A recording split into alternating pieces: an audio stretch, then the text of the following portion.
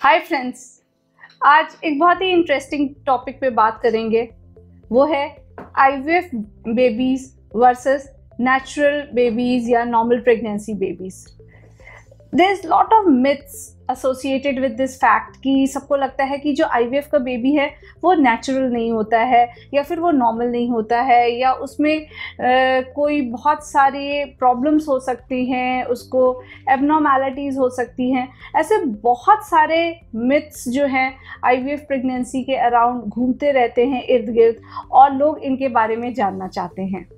तो आज मैं doctor Gunjan Gupta Govil, director and founder Gunjan IVF world, will talk about this interesting topic so that we come to know how IVF babies fare with a natural baby or a normal pregnancy. So सबसे पहली बात ये है कि what is difference between an IVF and a natural conception.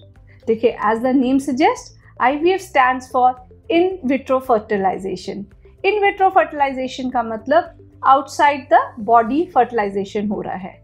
तो यहाँ पे IVF के केस में हम जो oocytes या एग लेते हैं मदर के, उसमें जो स्पर्म्स है उनको इंजेक्ट करके एम्ब्रियोज बनाते हैं, उसे फर्टिलाइज करते हैं in lab conditions, and the embryo या भ्रूण जो है उसको बढ़ने दिया जाता है फॉर अराउंड 5 to 6 days, जिसके बाद वो वापस मदर के यूट्रस या गर्भाशय में इम्प्लांट कर दिया जाता है।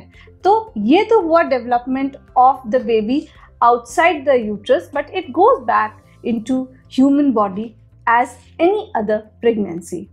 जो आपकी नेचुरल बेबी होता है या नेचुरल कंसेप्शन होता है, उसमें ये होता है कि at the time of ovulation when the husband and wife meet, ये जो स्पर्म्स होते हैं ये ट्रैवल करते हैं inside the uterus, and fallopian tube में जो एग रिलीज होता है वो पिक करती है फेलोपियन ट्यूब। फेलोपियन ट्यूब के अंदर जो sperm and egg meat leading to fertilisation, और वहाँ पे जो एम्ब्रियो है वो बढ़ता है और फिर धीरे धीरे बढ़ के 4th या 5th डे आके वापस वो यूट्रस में आके नेचुरली इम्प्लांट हो जाता है। So the entire process of fertilisation and pregnancy is happening inside the human body. तो क्या कोई फ़र्क होता है हमारे आईवीएफ बेबी और आईवीएफ प्रेगनेंसी और नेचुरल प्रेगनेंसी के बारे में?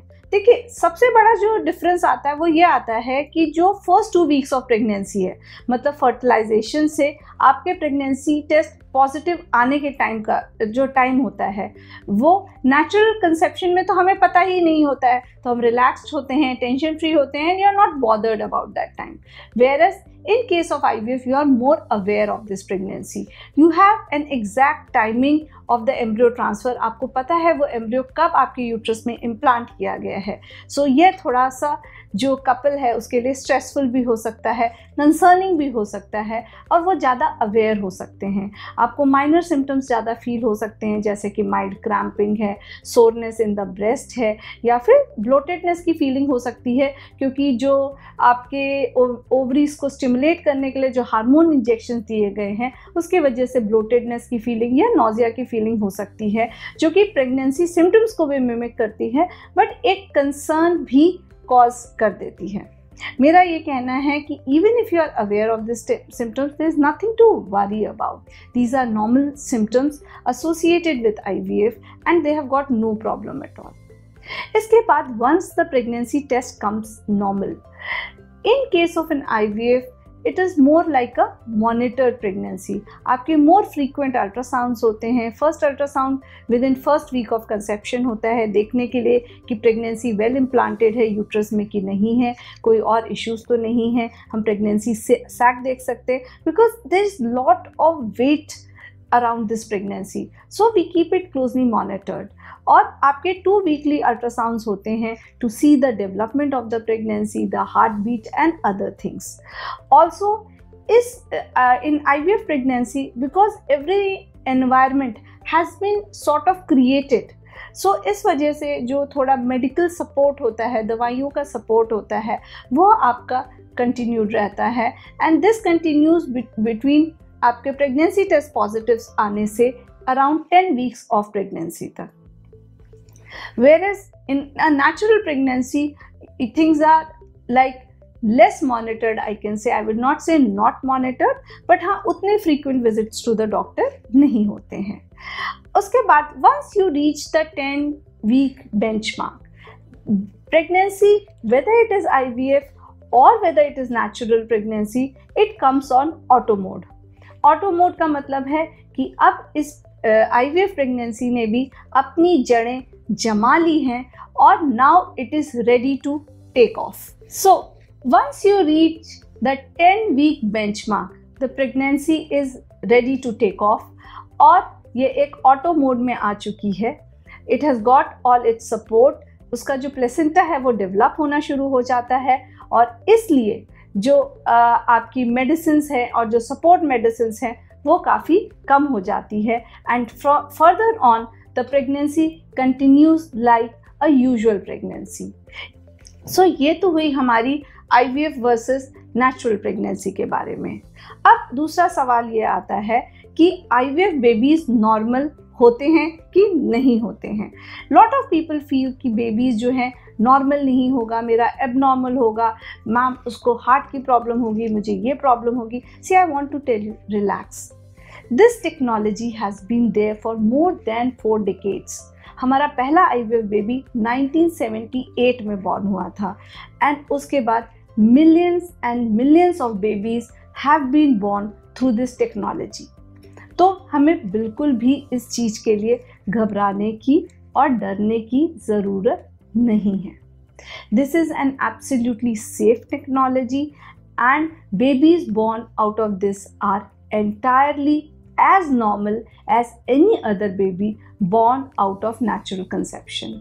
हाँ, यह बात ज़रूर है कि जो IVF प्रेगनेंसीज़ हैं उसमें थोड़ा प्रीमेच्योरिटी की या बेबी के ग्रोथ कम होने के ये सब रिस्क ज़्यादा पाए जाते हैं, जिसकी वजह से थोड़ी प्रीमेच्योर डिलीवरीज ज़्यादा कॉमन होती है।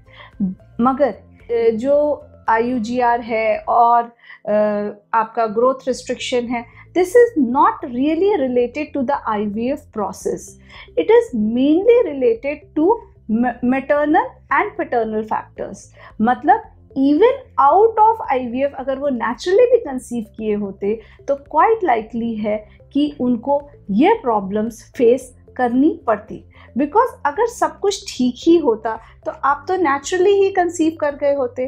अगर हमें किसी असिस्टेड रिप्रोडक्टिव टेक्निक की ज़रूरत पड़ रही है, दैट मीन्स कहीं ना कहीं कुछ ना कुछ चीज़ें हैं जो कि हमारी बॉडी में सही नहीं चल रही हैं, चाहे हम उसको डिटेक्ट कर पा रहे हैं या नहीं कर पा रहे हैं, जिसकी वजह से जो ये प्रॉब्लम्स है ये ज़्यादा हो जाती हैं। दूसरी चीज़ है आपकी जो डाउट्स हैं रिगार्डिंग न्यूरोलॉजिकल डेवलपमेंट या अदर एबनॉर्मैलिटीज़ या मैलफॉर्मेशंस इन द बेबी, उनका जो रिस्क है which is minuscule, I would say which is a very minimal risk। और जो हमारी स्टडी हुई है रिसेंट, उसमें ये पाया गया है कि जो ये डिफरेंस है ये स्टैटिस्टिकली सिग्निफिकेंट नहीं है। It is not really related to the IVF process, but it is mainly related to जो मदर की एज ज़्यादा है या फिर फादर की एज ज़्यादा है या फिर स्पर्म काउंट्स बहुत लो है, तो उनमें जो chromosomal and other internal factors हैं, they are more responsible for a minuscule higher chance of baby having a abnormality। अगर आपको मेरा ये वीडियो अच्छा लगा हो तो do like, share and subscribe to my channel Gunjan IVF World। and in case you have any queries, अगर आप कुछ भी query जानना चाहते हैं IVF से related, you can email to us on gunjanivfworld@gmail.com या फिर जो नीचे नंबर्स फ्लैश हो रहे हैं उस पर आप कॉल कर सकते हैं। थैंक्स।